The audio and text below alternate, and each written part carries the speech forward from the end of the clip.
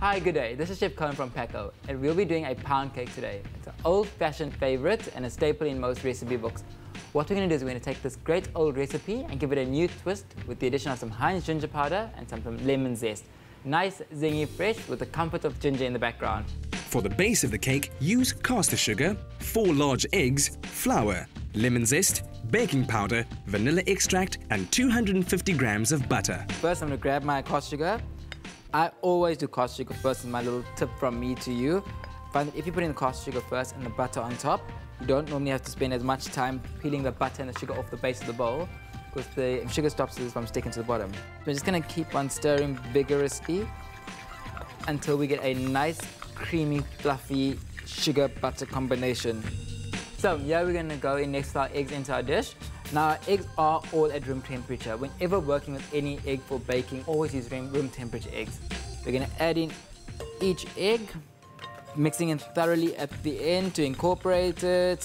So in essence, if you actually think about it, it's as easy as mixing together all your wet ingredients, getting them all nice and fluffy, then adding in all your dry ingredients, folding them all together, and putting them into a pan and putting them into the oven. So, adding our flour, we're going to sprinkle on top our baking powder, our vanilla extract, chuck over our lemon zest. It's just the zest of 1 lemon. I'm going to fold this through. While I'm folding, if you SMS Packo, that's P-A-K-C-O, to 33728, all these ingredients will be sent through to your phone.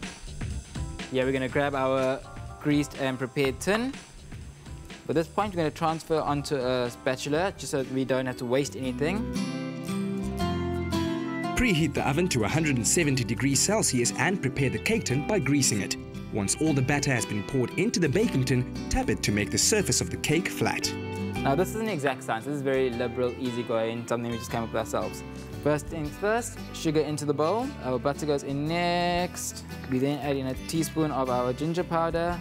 And very unceremoniously, we just mash it all together till we've got a little sugar, ginger, butter chunk mix going on. Bring our cake back into the equation. We just sort of lightly sprinkle it on top. Grab the little blobs of butter and push them inside the cake wherever they lay. Put the cake into the oven for approximately 40 to 50 minutes. Use caster sugar and mix it in with butter. Mix until creamy, then add 4 large eggs. Keep stirring, then pour in the cake flour. Add lemon zest, pour the batter into the pan, then mix together the sugar, butter and ginger powder for the topping. And there you have our Hinds ginger and lemon pound cake. With a little bit of tea. I think I've earned this after all my hard work.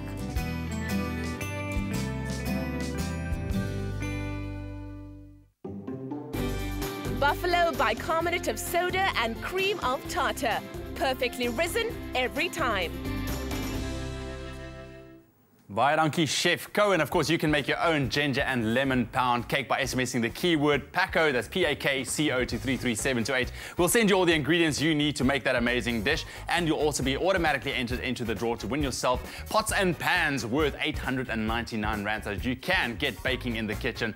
But of course, it is all about pound cakes. Here in the kitchen this morning, Chef Michael Olivier joins a little bit later on. He's making Granny's 3-color pound cake. Very, very interesting. I've seen what it looks like. You want to make it at home, but of course, we are going to be taking a very quick break. Jou verkeer, jou weer en jou nuus kom op net hierna.